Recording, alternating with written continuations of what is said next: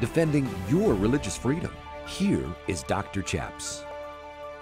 The Eighth Circuit Court of Appeals has ruled against a member of the Satanic Temple who said that a Missouri abortion law somehow violated her satanic religious beliefs.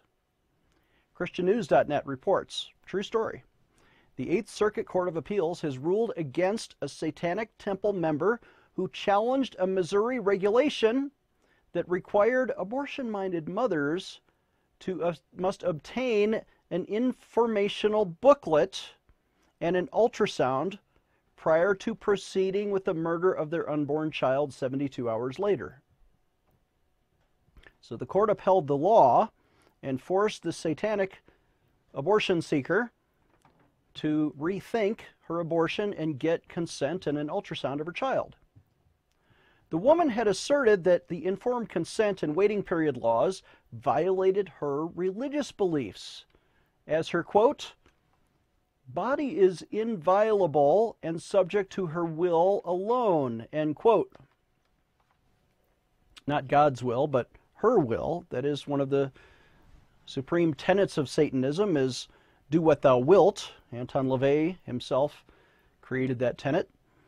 But the woman, who only identified herself as Judy Doe, filed this lawsuit way back in 2018. Took a couple years to bubble up to the Eighth Circuit, who rejected her appeal, asserting that the, quote, tissue was part of her body and she alone, this is her argument, has the right to decide what to do about her pregnancy. And the scientific fact that an umbilical cord makes human tissue part of a woman's body, end quote.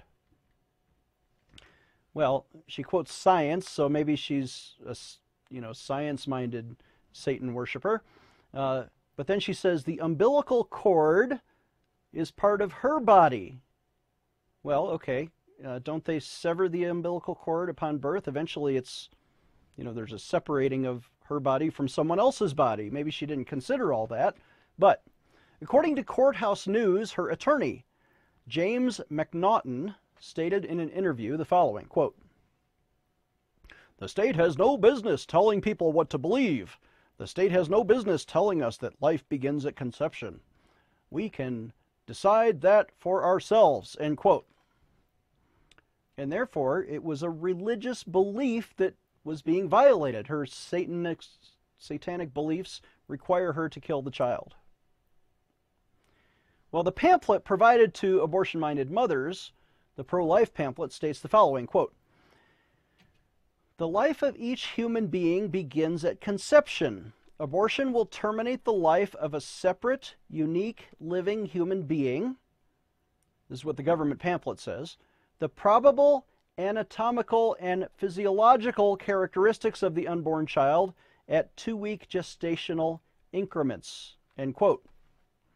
So clearly this is a pro-life Missouri law requiring scientific information about when life begins be provided to this abortion seeker. The court upheld the state law. The court rejected the Satanists who didn't want to be reminded of all this. The Missouri Family Policy Council, who helped defend the law, is stated to be behind the statute, with the Missouri Department of Health and Senior Services creating the booklet. But the woman, the Satan worshiper, claimed that the brochure violated the Establishment Clause of the U.S. Constitution because the government is creating a religion, she argued, saying, quote, it fosters an excessive entanglement between the state of Missouri and adherents to the religious belief that human tissue is based on a unique human being from conception, whose destruction is morally wrong. The plaintiff has been and will be irreparably injured by that violation because the state's views are forced upon her with the intent and purpose to cause her guilt for believing and not believing the Missouri tenets, end quote. And that's the news. Our thanks to ChristianNews.net for that report. Let's take a moment and discern the spirits. Inside of this woman, by her own admission, are demonic spirits that cause her to believe, according to her religion, Satanism, that she should not only have the free will to kill a child, but that that child is not separate from her, because there's an umbilical cord between her body and the child, that she therefore has a moral right not only to kill the child, which, by the way, she was never prevented from getting an abortion. She probably did have an abortion.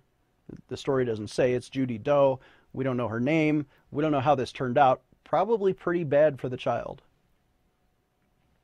And yet, when you follow the Prince of Darkness, who his goal is death, to steal, kill, and destroy, as Jesus said, don't you think someone's going to be stolen, somebody's going to be killed, someone's going to be destroyed? Who is that other person being stolen, killed, and destroyed by the devil? It's the innocent child. Jesus talked about this when Jesus warned us in John chapter 8. The Bible says this: "You are of your father the devil, and the desires of your father you want to do. He was a murderer from the beginning. It does not stand in the truth, because there is no truth in him. When he speaks a lie, he speaks from his own resources, for he is a liar and the father of it." Let's pray about this. Would you pray with me? Father in heaven, we pray against the spirit of Satan, which is admittedly inside of this woman, is now manifesting not her own will, but the will of the father of lies, the will of the Prince of Darkness, the will of Satan himself, who is a murderer and has been a murderer from the beginning, according to Jesus, who rebukes the devil. And Father, we join Jesus, we rebuke the devil, and we pray that you will continue to bless courts around America to rule in a way that preserves and protects innocent human life. We pray this blessing in Jesus' name. Amen. Take action today. Dr. Chaps needs you to sign an important online petition. Today, I want to invite you to sign a critical petition to defend innocent babies and to end abortion in America. On this show, we like to pray and petition God, but we also need you to take action today by petitioning Congress to stop the taxpayer-funded child killing, especially by defunding Planned Parenthood, America's #1 abortion provider. Why are your taxes paying to murder innocent children in the womb? Well, if Congress would simply define personhood as life beginning at conception, we can reverse Roe v. Wade. Please join me today by signing this important petition to Congress. Visit PrayInJesusName.org.